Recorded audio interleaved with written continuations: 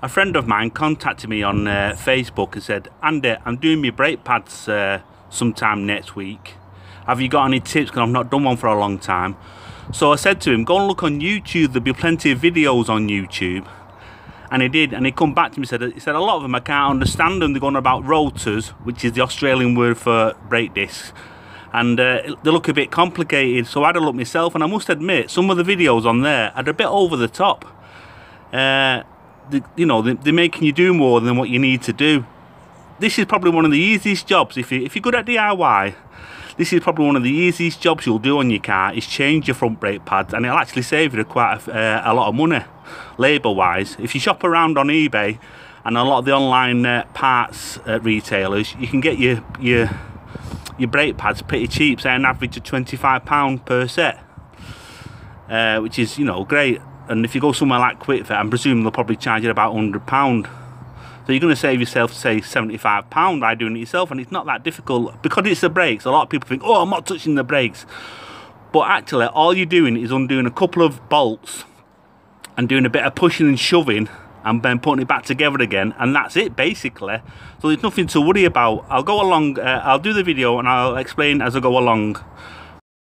Now, I'm a mechanic and I've got all the tools I need to do most jobs.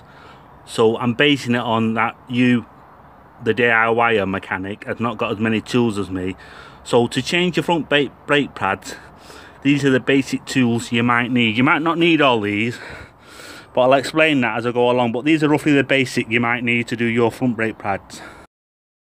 Right, this is the brake caliper. This is on the driver's side. So what I've done, I've turned the wheel out this way, so the caliper is facing this way, so you can get in. So I've got in the car and I've turned the steering wheel to the right to bring out the brake caliper like that. Now I'll explain a few things here. That is the brake caliper there, and inside there is a piston, and when you put your foot on the brake, it pushes a piston out onto the brake pads, and that's what causes the car to brake. So that is the caliper. The piston's in there, the brake pads are in there. Go to the side, there's the actual brake pad, that's the caliper. That's the caliper and brake pad holder there. That's your disc. This is a bit rusty because I've not been using this car, so I'm just showing you on this car, but that's the disc. Yours will be nice and shiny if you use your car regular. Now, the same model of car and the same year of car can actually have different brakes on them. When they manufacture the cars in the factory on the production line, they use whatever brakes are available at the time to keep the production line going. So one car might have Lucas brakes on and another car might have Bosch brakes on. The principle is the same, but they might have different things. Like this one, to undo this caliper here, it's got bolts on. Some have a cap there you take off and have a star bolt inside. That's why I brought this along, because you might need that or something similar and put it in there.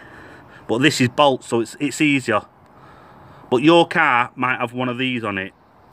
You can have a bike, you know, I've got all the tools, like I say, I've got a full comprehensive set of them. But if you want to do it yourself, you're probably better off buying something like that because it'll be cheaper. That's if your car does have the star bolts on them. Right, the first thing we're going to do before we touch anything is, because we're putting new brake pads in, the old ones have been pushed by the piston and they've worn down, but the piston stays out. So if we try and put new brake pads in now, they won't fit because the piston's still pushed out. So what we're going to do is we're going to push the piston back before we do anything, and it's an easy way of doing this. That's why we needed the screwdriver. By the way, I'm holding my phone, so I might have to put the phone down while I set it up, then restart the phone again. So all we do with this is find a suitable space. I think it'll fit in there like that, and pull like that, or push. You can push, but it's probably a pulling, and keep pulling like that. You can see I've managed to squeeze that in there. Now what you do is you pull on it, and that's pushing, that's pulling the caliper out, but it's also pushing the piston back in. Like I said, I'll put the phone down again and keep doing it. Push back now, because you can feel that's loose now. You see that move sliding? That's sliding because it's loose. So what I'm going to do now is undo these two bolts. You can undo one and flip that up to there. I'll show you that now. Now I'm using a socket to undo this caliper bolt. You might not have a socket, you might have a spanner. Now if you're using a spanner and you find it's going to be a little bit tight, I mean, I've got good leverage on this, this should easily undo. But if you're using a spanner, you can just give it a little bit of a tap with an hammer obviously tap downwards to undo the nut, just to take that first bit of tightness off it. But I'm using this socket, so it should come up easy. There you go. Probably can undo that by hand now. There you go. Right, that's undone. Oh, by the way, when you get new brake pads, the chances are you're going to get new bolts as well, which is good. All we do now is lift that up. Don't forget, I've pushed the piston back so everything's nice and loose. There you go, I've lifted that up now.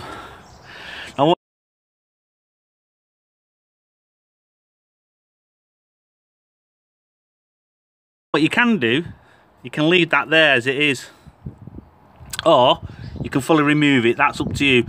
You might, on different cars you might have to fully remove the caliper, but on this one you don't have to. And all we do now is pull out the brake pads, which are them there. I should pull out by hand really, basically. That's your brake pad, there you go, pulled out by hand. Same on the other side.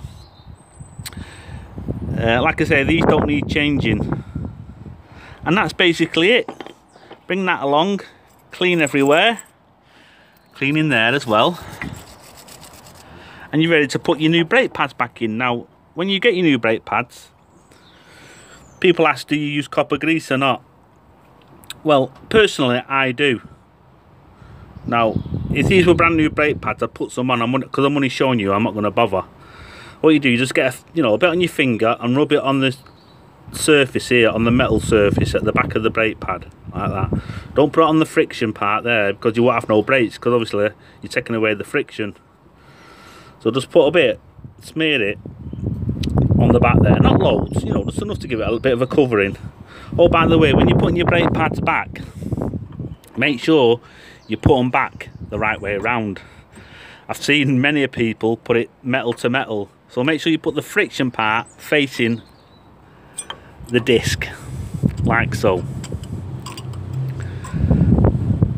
Put that back in. So pretend that's a brand new one, I've just put it back in. You could actually put, because that's up there like that, you could actually put a bit of the copper grease now while you've got it in place there like that, rather than do it on there. So yeah, so we will revise that. Put your brake pads back in and just put a bit of copper grease like that. On some cars it's a bit awkward to do that, but on this car, like you say, everything's out the way, so it's pretty easy. So just put a bit of copper grease on now, like that there. Same on the other side. So let's pretend they're brand new fitted brake pads. That's it, the job's done. All we do now, oh, I'll put a bit of copper grease on there as well, just around there. And all we do now is close that back up, like so. You might have to push that in there. That's it, that's it. There you are, they're sliders.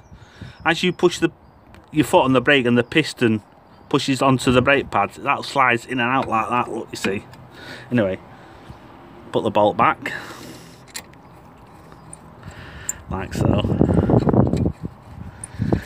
Tighten it up.